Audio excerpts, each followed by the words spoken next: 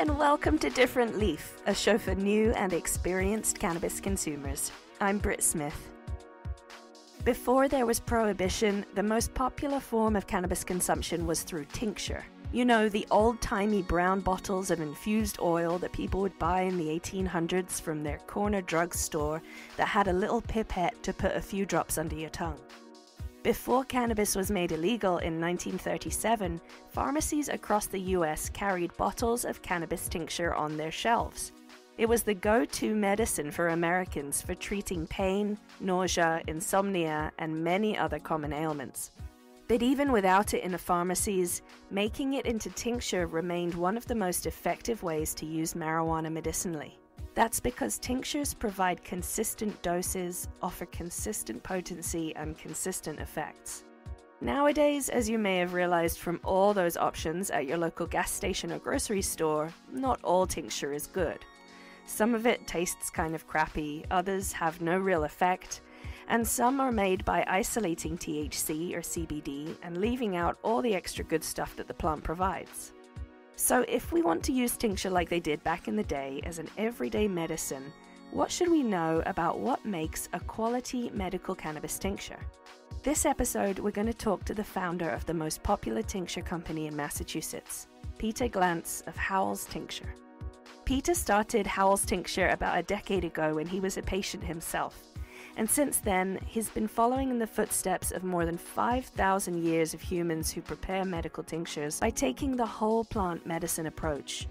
We're going to discuss the history of making plant tinctures, how that history inspired the concoctions that Peter ended up making, what ailments people say are best treated by his tinctures, and the difference between extraction and infusion and why it should matter to patients.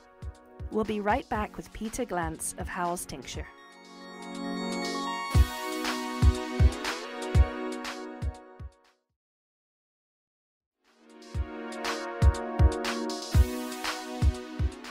What is your background before you were in Howl's, and how did you get to the point where you were like, I've made a tincture that I need to share with other people? That's a great question. One thing that I've learned over doing this and working with this plant medicine and cannabis is it's not just what goes in your body that makes it effective. It's really the culture and the stories around it that increases its efficacy. And so I'm thankful to be here. And I just want to thank you and the Different Leaf team for doing that work so much, sharing information and stories. I really think it really uplifts and benefits people when they're using this plant. Thank you so much. So for me, when I started, before I was doing this, I was a touring concert director. Oh, wow. Yeah, and a music festival producer. I worked with, put on shows. And that's really, it was in the mix of that when my need to start using cannabis began. Because I was in the entertainment industry, there's plenty of weed around, so right. It wasn't, that was happening all the time. But I guess how it began for me, it's intertwined with that work, because I had, that's a very visual job. I have to be very, my eyes need to be clear and focused, and my mind needs to be clear and focused. And I actually have a degenerative eye condition. And so in 2012, I had a surgery to try to prevent the progression.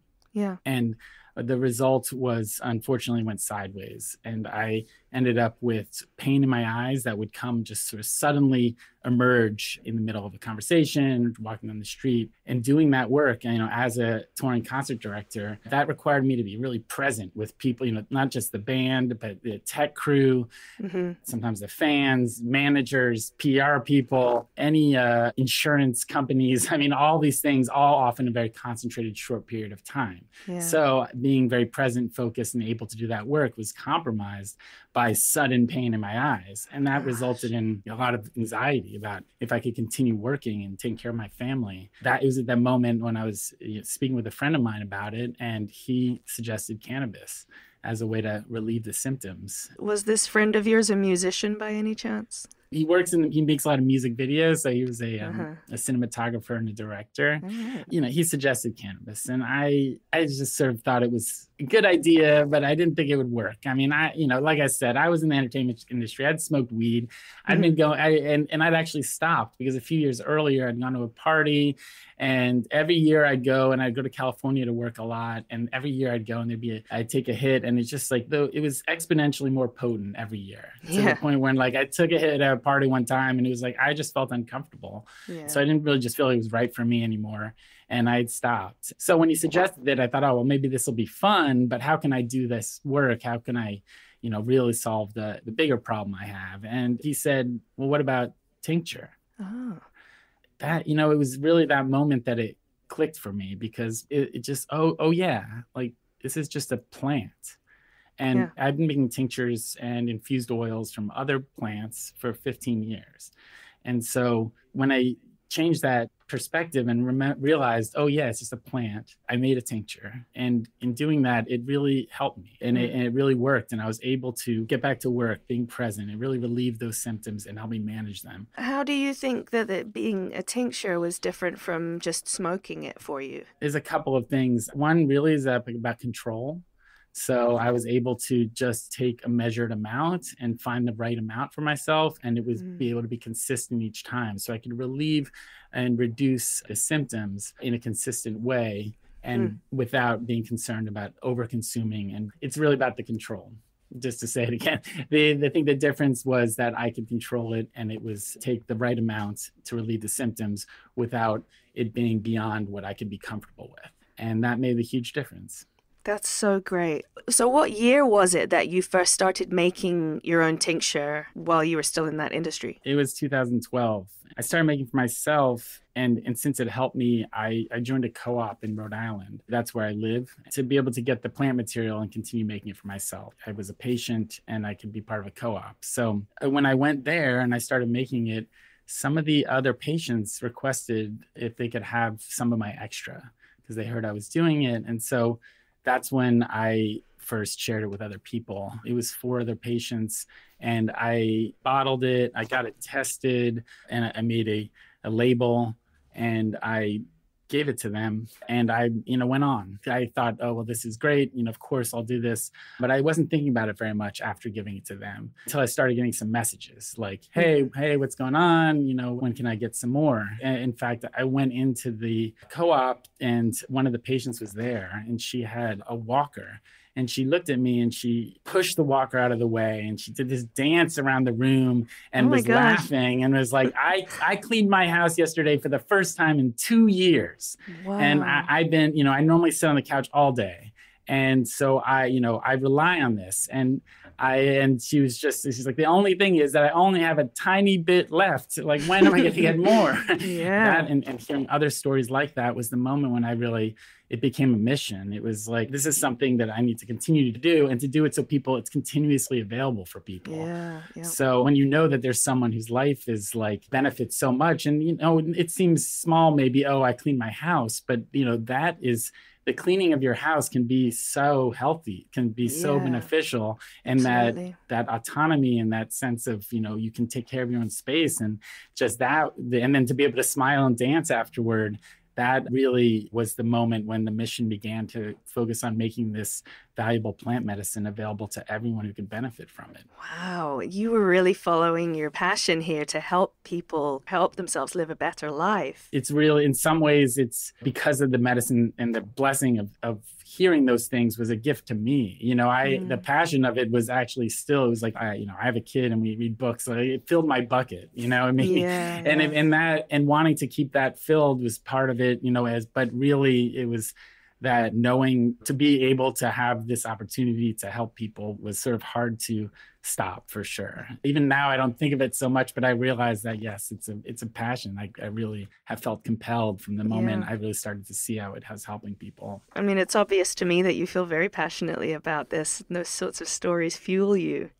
Let me ask you a little more about how you were making this medicine at the time. It was 2012, so there wasn't like testing labs available. How did you know what strain you were using, what sort of terpenes were in it, how to do the ratios 2-to-1 with CBD? Did you have those options, or was it just like, this is weed and it's going in this oil? It was when I started making for other people that I dove deeper into that. And actually in 2012, there was a testing lab in Massachusetts. Oh. So I did drop off samples, get it tested, and make sure, because I didn't want to give this to people without feeling that they could trust it and that I could trust it. But all I got was cannabinoid information. What was the strain that you were able to use, or do you know the name of it?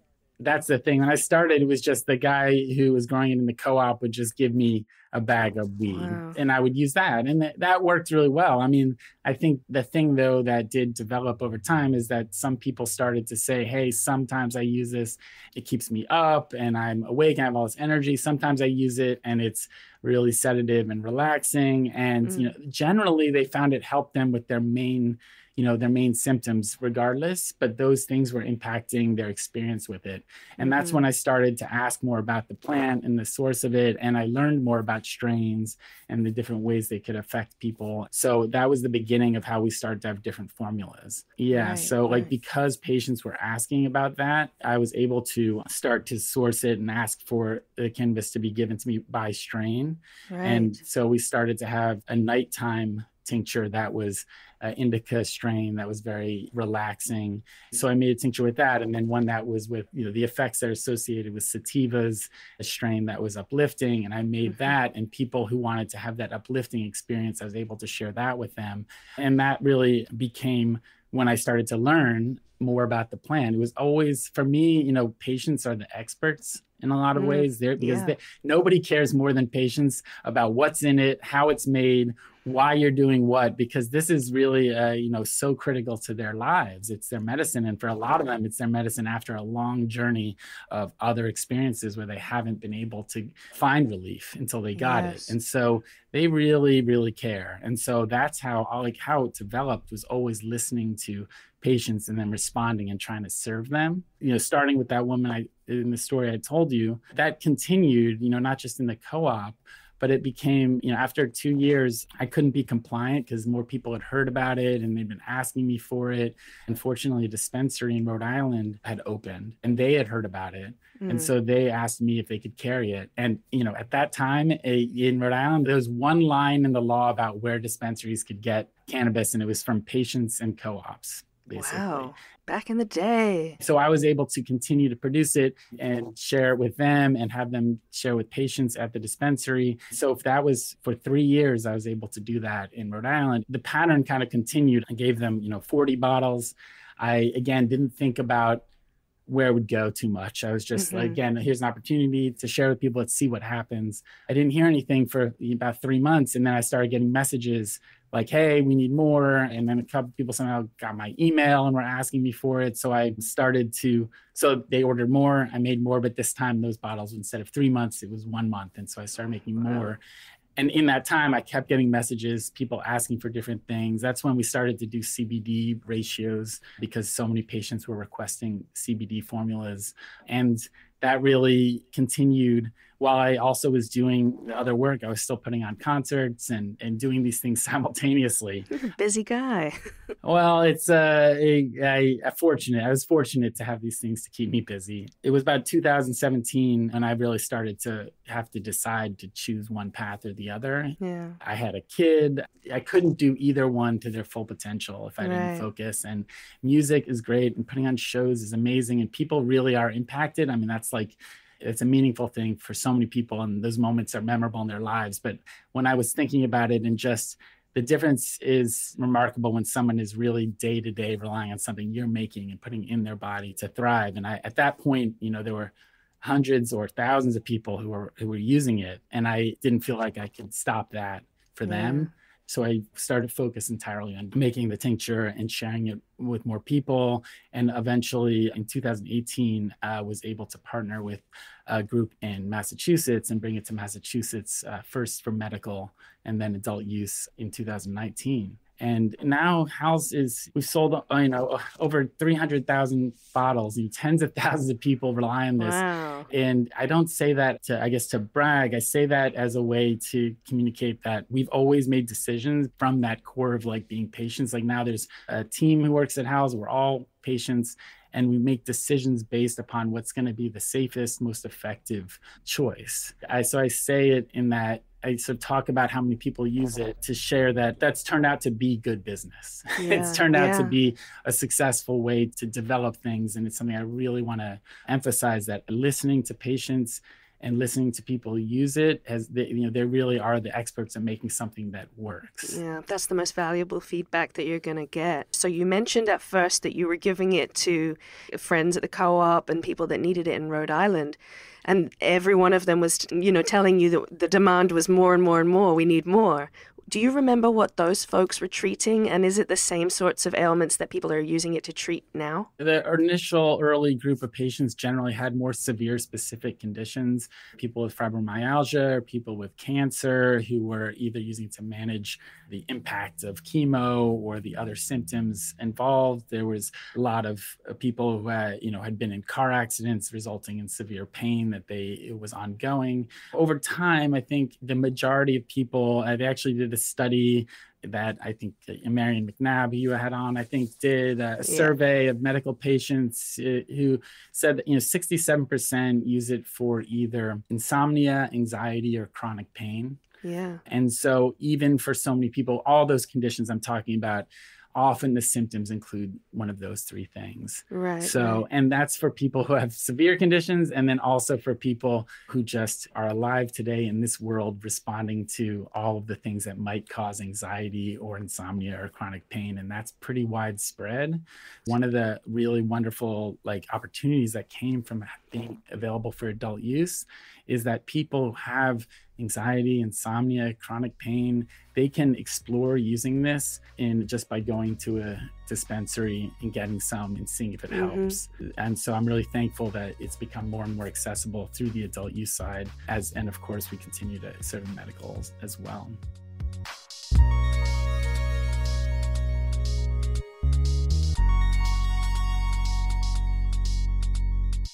So let's talk about how you actually make this tincture and why it's so dang good. It's the most popular tincture in Massachusetts for a very good reason. I tried it, I guess, when it started coming out on the medical side in 2018. I had heard through the grapevine similarly that it was from other patients that it was really helping them for insomnia. And I have been a lifelong insomniac ever since I was a little kid. My brain just sort of comes alive at night. And that's great, when you're a creative person, but when you have to get up in the morning and take care of stuff, you need a good night's sleep. So I tried some of the 10-to-1 tincture, which was 10 being CBD to 1 THC. I didn't want to get any kind of psychoactive effects. I just wanted to relax. And I'd never slept better than that first night. I woke up so rested, so refreshed from it. And I was like, this is really, really well-made stuff. So what is it that you do with this bud? Where do you get the cannabis from now? What kind of oil do you use? And what's the process of actually making the different tinctures? Well, thank you. Thank you for telling that story. Stories like that are the reason that I keep going, and the reason for being and doing this, and how it's made. So, for Howl's, all it is, this tincture, actually stepping back in further, what is tincture? A good thing to know is that tincture was the most common form of cannabis consumption before prohibition. Huh. So, around the globe. So, and all it is, the definition of tincture is really just around a small amount of a plant that has been infused into a liquid. And so Howl's is simply cannabis-infused organic avocado oil. Oh, wow, that's it? That's all it is. And, people like it because it's simple. And I've talked to so many people, not tens, but thousands probably people. And these are the main reasons people like it, is that it's simple. You can drop it in your mouth and swallow. Yeah. That's it. It's consistent. So it has a measured dropper, and it's always the same potency. We've been testing it, since the beginning and formulating it to the same potency. So if you find, say, 1 milliliter works for you, you can rely on it today, next week, next year, and get the similar or same results. And then and we also use the same strain each time. And that also maintains the same effects. And then finally, it's pure. So it's got organic avocado oil, organic sunflower lecithin, medical grade cannabis, the only ingredients. But the highlight of its purity, and I think really why, when you hear that from other people that, oh, this is what works, is really how it's made. And all we do is we do the same thing people have been doing for 5,000 years. It's called whole plant infusion. All it is we actually take the actual cannabis flower and we put it into the organic avocado oil with low heat and stirring for a long time. And the result is the full beneficial properties of the plant just soak directly into that oil, the cannabinoids, the terpenes, the flavonoids, and it reflects that source strain. So you said that humans have been making tinctures for at least 5,000 years, taking the plant and putting it into some sort of oil and heating it and then using that oil as a medicine. Where is that method from? Do you know what parts of the world it's from? So this method, it was popularized by the father of Chinese medicine 5,000 years ago. There's a document that shows someone writes about him doing it and the recipe of it. And I'm sure that he was the famous one when writing started. So it got attributed to him, but I'm pretty sure it was happening long before him. Right. And so, for us, that's 5,000 years of human trials for safety and efficacy. It started in China, and then there's documented use of it in India, in the Middle East, in North Africa, in Europe, in South America, in North America, all before the Commonwealth of Massachusetts was founded. And so that for us is that history of human trials for safety and efficacy. And this is something I learned, like I told you when I started, I just made it this way because this is how I had been making other tinctures and infused oils. This is the way it's done. But over about 5 or 6 years of doing it, and as there was an industry growing, people started to tell me, oh, well, you should do these other methods that are going to be where you can extract out just THC or just CBD. Like I was like, well, I don't want to just change what I'm doing when some people already rely on it. And I looked into it, did do this study in Israel that was 5 universities comparing a whole plant preparation to an isolate or distillate preparation. And the result was not only there was significantly higher efficacy, about 30% for the symptom relief. The big takeaway was that the tolerance level just did not increase rapidly when you have the whole plant preparation, that you don't have that increase in tolerance over time so substantially.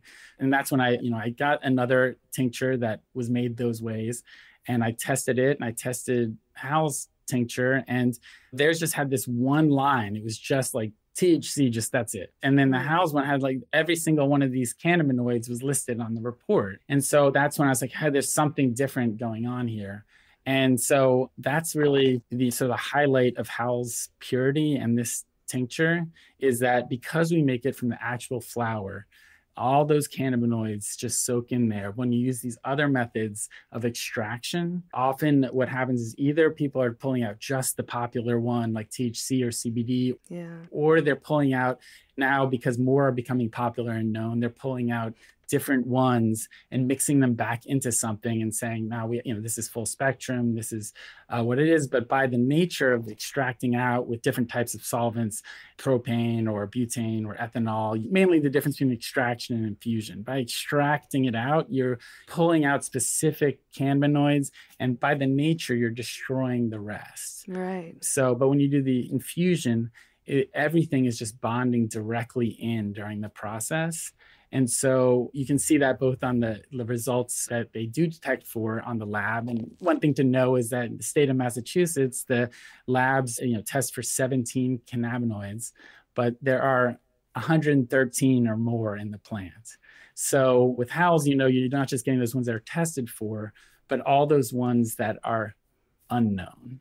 So whole plant infusion also lets all those terpenes enter the oil.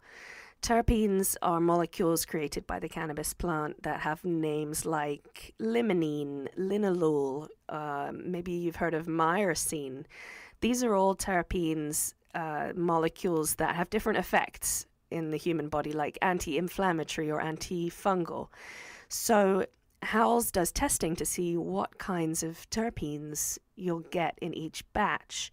What is the difference that you'll get from seeing all these different terpenes, you know, understanding all of the different little notes in your symphony, I guess, versus the isolated cannabinoids or terpenes that we might see in other products where they just have like an isolated THC? This is a big thing, is that when we started testing for terpenes, we'd get a whole bunch back. And again, it's a similar thing. They only test for some of them, but we end up with 10 or 12 terpenes in there. And this is sort of in contrast, both the cannabinoids and the terpenes, with other tinctures and most edibles, where they're pulling out cannabinoids, mixing it into something else.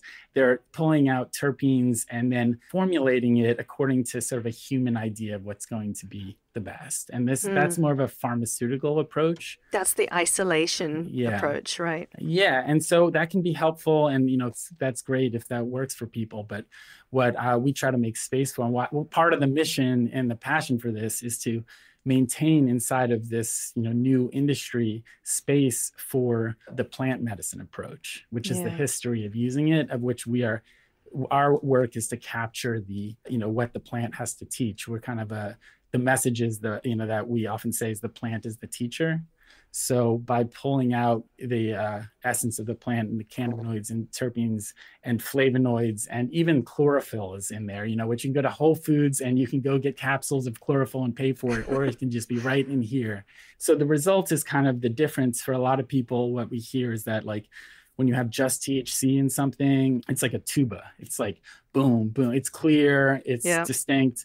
But then when you have this complete spectrum of all the cannabinoids and terpenes and all the rest of it, it's more like a symphony, where there's like there's the swell of the violin, the beat of the drum, the twinkle of the triangle, the tuba gets mixed in there. And that is something that sort of I want to make sure is available to people, especially as so many people are being introduced to cannabis through the new market, or learning a lot more because now it's more open, is that to make sure that this kind of approach and has products that are available, and that people who are called to this way have something to choose.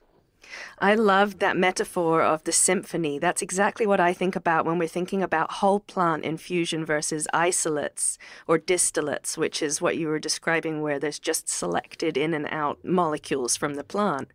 I do want to spend a moment to sort of advocate for understanding the value of the sort of THC side of the medicine, because I've seen that so much. And it's something that I think has been, because of this, probably just because of the CBD industry being so marketed a lot. And there's been a big definition of CBD as the medicine, THC is for partying. And but as someone who's been serving patients for so long, I mean, and just purely looking at the numbers sold, like the THC is hugely valuable to people on the medical side for many. That euphoric effect, that perception shifting experience, that can be very useful. Yeah, and that's a huge part of people who use it for the medicine. So whether or not you're using it for medicine, or you're just you want to have fun and you're out there by changing your perception of the world around you, and it helps you laugh at things funnier, it helps you connect with your friends, all of those things I consider good medicine, whether you're thinking about it in that way or not.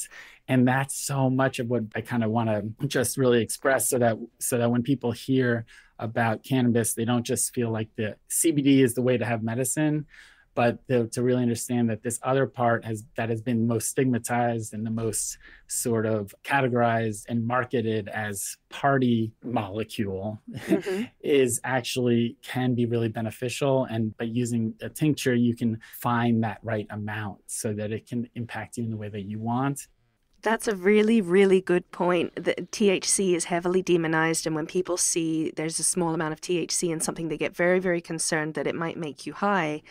And I spoke to the very well-known cannabis doctor, Dr. Peter Grinspoon, who will also be out this season. And Dr. Grinspoon explained THC in a way to me that really helped. He said that THC is a medicine in itself for many different things. There's no better sleep aid, there's no better pain reliever, but the side effect of it is a little bit of a high, a little bit of a head high. Every medicine has a side effect. It's about whether that side effect is tolerable or not for you versus the benefit that it is giving you. So there are many things that THC is good for in any method of ingestion, but when it comes to tincture, it's really, really easy to fine-tune that dosing. And that's really what I love about Howls. You have these different options of figure out which version of THC to CBD ratio works best for you and know that it's going to be reliable and it's always going to be that same way. You mentioned a future concoction that you've got coming out. Where can we get Howls? It's just in Massachusetts right now. Or are you guys out in the rest of New England? And what else do you have up your sleeve for the future? Howls is most easily accessible in Massachusetts right now. We're in dispensaries across the state, and you can go to howls.com and look up where. We have some dispensaries that we've been working with a long time, and one of our approaches we have is to have continuous availability. So we have a core group where it's always available. You can always get it, and that's to really serve people who rely on it. And then we had been in Rhode Island, and actually we had to stop production during COVID, and we're restarting now. So we'll be back in Rhode Island later this year, which is meaningful to me because that's where we started. And there's still a lot of people. Fortunately, they've been able to frequently go into Mass and access it during this time, but it'll be nice to be back there. So as of now, those are the two definite places. Because our mission is to make it available to everyone who can benefit from it, we are exploring other places where we can go and do that. So the newer tinctures, we have a core line, and it's those ratios that you mentioned, the high CBD 10-to-1 and a 1-to-1. And the other ones are a nighttime, anytime, and daytime, which are, will come in single and double strength. And so those ones are also continuously available and part of our core line. And those were sort of developed over the years with patients and responding to their requests. And each of those nighttime, anytime, daytime, for those of you who do pay attention to strains, those are strain specific. And right now, our nighttime is LA Kush Cake. Our anytime is Temple Kush. Our daytime is Lemon Jeffrey. Oh, yeah. Love that one. Oh, great. I love it too. And for years, people have been requesting, who have this high tolerance, something to serve them. So we made these new tinctures. We just started offering them in December, Magic, for people who are experienced and with high tolerance, where it's a small bottle, just a 1/3 ounce with and it's made with live keef. It just take the plants, and it ends up being very potent. It's a complete spectrum, all the cannabinoids and terpenes, but in a small bottle. So this is a new one that's really only for experienced people who know what they need. And so we've been doing that one. I'm not one of those people.